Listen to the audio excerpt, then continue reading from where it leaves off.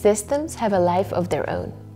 To put it differently, they work perfectly according to their underlying structure.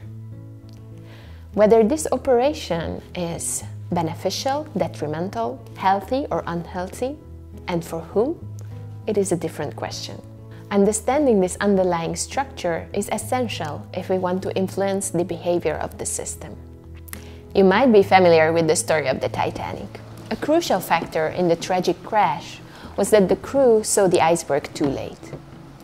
Only a tiny part of the iceberg, a tip, was visible above the water, while underwater it spread much wider, resulting in the death of many.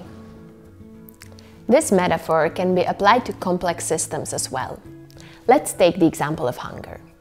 On the surface level, or event level, we might notice that there are a lot of people begging for food on the street, or that there are long lines in front of food banks. At this level, we notice symptoms, occurrences that happen in the present. Then we go one layer deeper to the level of trends and patterns. To understand larger trends, we can ask the question, what has been happening over time? At this level, we can observe events that happen over and over again. We look back in time and see what has happened and make predictions for the future based on that. For example, we might notice that the number of people asking for food on the streets grows, or the lines in front of the food banks lengthen when the economy weakens, but they never completely disappear. Or we might look at how the number of people with malnutrition-related diseases changes over time. If we descend even deeper, we arrive at the level of system structure. At this level, we are trying to figure out the root causes behind symptoms and patterns. Many of the tools that we are learning in this course, such as systems mapping or feedback loops, are actually working at this level. Going back to our example, at this level, we are trying to uncover how hunger is influenced by various social issues, the overall level of poverty, or the unpredictable weather conditions caused by climate change. At this level, we are also able to discover how seemingly unconnected issues can influence each other, such as in our previous example on biofuels. Finally, we arrive at the level of mental models. Mental models describe the ways that we see our world and ourselves. They are the compound of our beliefs and values, and are mostly unconscious.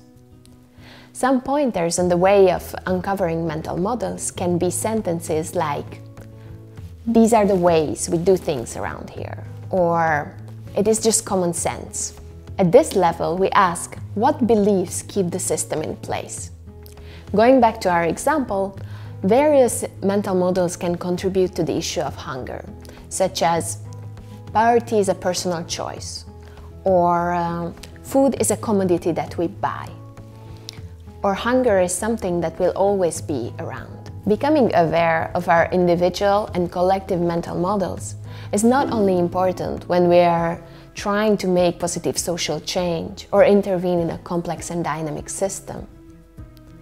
These unconscious beliefs that we have picked up in our family, school, or other social context influence every area of our life, from our interpersonal relationships to how much money we are making. Mental models can be quite diverse. A system can appear very different depending on where we are looking at it. This is why creating shared spaces for real dialogue and practicing active listening are so important when we are trying to understand the system. Various participatory and co-creative processes can be helpful in this, not only in identifying the differences in the mental models, but also uncovering the shared mental models and the shared visions that we have.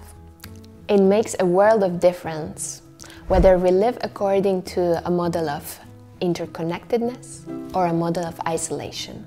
To be able to consciously choose what kind of world we want to co-create, first, we may need to become aware of our values, ideas, and beliefs that drive our behavior. And then we can decide whether we want to keep them.